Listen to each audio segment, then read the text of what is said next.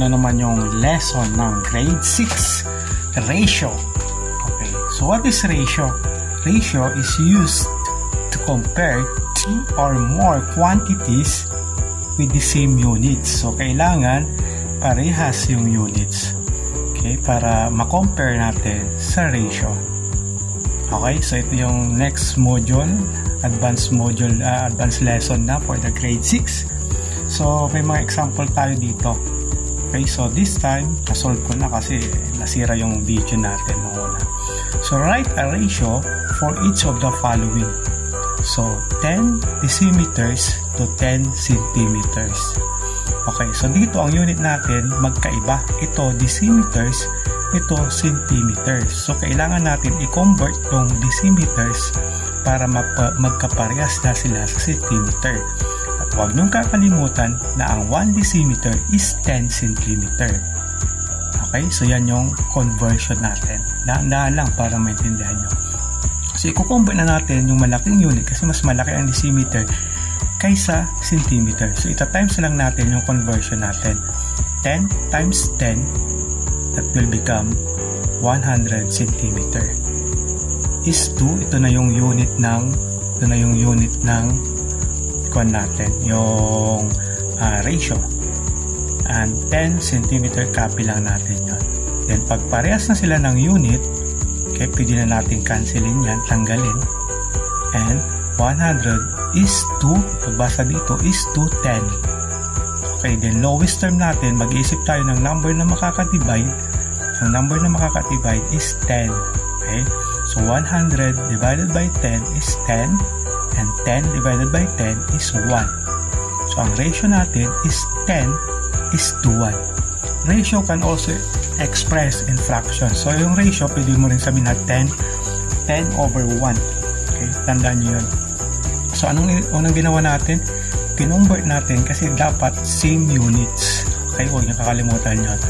Then, pag parehas na sila ng units, then pwede mo na siyang i-lowest term. Kasi para siyang fraction eh. Okay? Pwede mo siyang i-express in fraction. So, pwede mo rin siya i-lowest term, yung number na pwedeng makadivide sa kanilang dalawa. Okay? So, yan yung example natin ng number 1. Okay. Next, number 2. 6 weeks to 12 days. So, ang 1 week is 7 days. So, i-convert naman natin kasi hindi magkaparehas yung unit. Ito, weeks, ito days. Okay? So, ang 1 week is 7 days. Sa isang linggo, may 7 araw. Okay? 1 week. So, ita-times na natin yung 6 weeks times 7. So, magiging 42. Okay? Is 2, yung 12 na naman, kapihin na natin kasi parehas na sila ng unit. Days na. Okay? So, yung 42 saka 12, mag-isip tayo ng number na pwedeng makadivide sa kanilang dalawa, which is 6. Okay? So, 42 divided by 6 is 7. 12 divided by 6 is 2. So, ang ratio natin is 7 is to 2. Okay? So, yan yung pagkuha ng ratio. Kailangan, ang tandaan yung unang-una is the same units para ma-compare natin silang dalawa. Okay? So, next. 3 days to 36 hours. So, pag nakikita nyo, ito days, ito hours. So, i-convert na naman natin yung days kasi ang conversion natin is 1 day is 24 hours. Okay? So, ita-times natin itong day ng 24. Okay, tandaan nyo, i-convert nyo yung mas malaki na unit para ka-times lang yun. Yan ang shortcut na naman. So, 3 times 24 is 72. Okay? Is 2, yung 36 hours copy kasi parehas na silang hours yan. Once na kinonvert pa na yung days sa hours, which is 24 hours, parehas na sila ng unit hours sila. Then, ni lowest term ko, inisip ko na kaagad yung mas malaking number na makakadivide sa kanilang dalawa, which is 36 para mabilis. Mabilis kang mag-lowest term. Hindi katulad nung 1 pa, i-divide pa sa prime numbers, matagal. So, 72 divided by 36 is 2, and 36 divided by 36 is 1. So the answer is 2 is to 1. Okay? So ganyan yung pag days 2 hours. Kailangan parehas ang unit. Okay? So punta naman tayo sa number 4.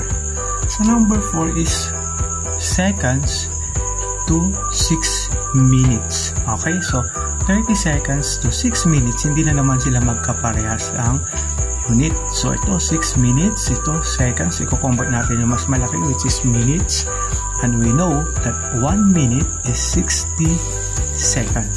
So ito times mo lang sa 60. So anong munang gagawin mo? Copy mo muna yung 30 kasi hindi mo kinonvert yon, is 2. So 6 times 60 is 360. Okay? So dito, lowest term na naman natin. Divided by 10, divided by 10. Mag-isip tayo ng number na pwede makadivide sa kanila para ma-lowest term. So, 30 divided by 10 is 3. 360 divided by 10 is 36. So, mayroon pa pala.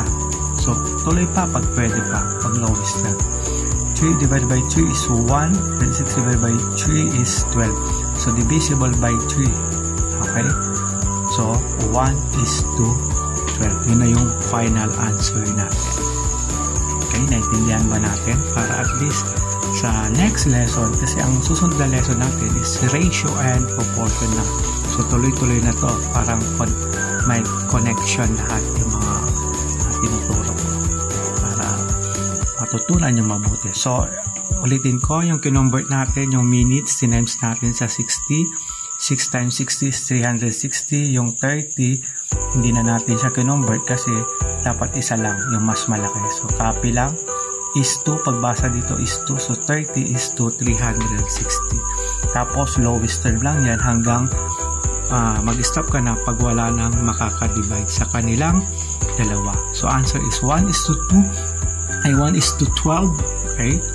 So, yan na yung final answer natin. And, huwag niyo kakalimutan yung fraction is pwedeng i-change express in lowest term, okay? Express in fraction. Yan. So, yan na yung symbol niya. Okay, next, number 5. 24 girls to 18 boys.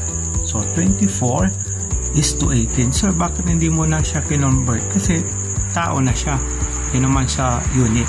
Okay? So, 20 girls and boys.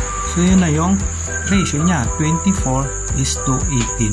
Wala na tayong i-convert dyan. Kasi pag kinonvert mo, magiging yung lalaki kinonvert mo, magiging bakla na. Yung girls, magiging tomboy. So, wala na. Do not convert. Okay? So, pag taong pinag-usapan as it is, compare girls to boys. So, ang ratio ng girls to boys is lowest term natin. 24 divided by 6 is 4 and 18 divided by 6 is 3.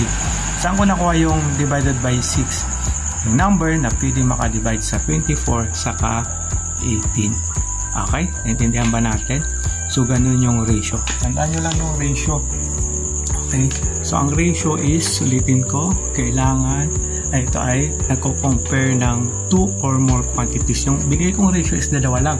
Pero pwedeng 3, pwedeng 4, more quantities. Parang 1 is to 2 is to 3 is to 4, pwedeng 4, pwedeng 5. Basta more quantities na with same units. So, tandaan nyo, same units. Okay? So, tumutok lang dito para matuto. Learn to love math. Till next time.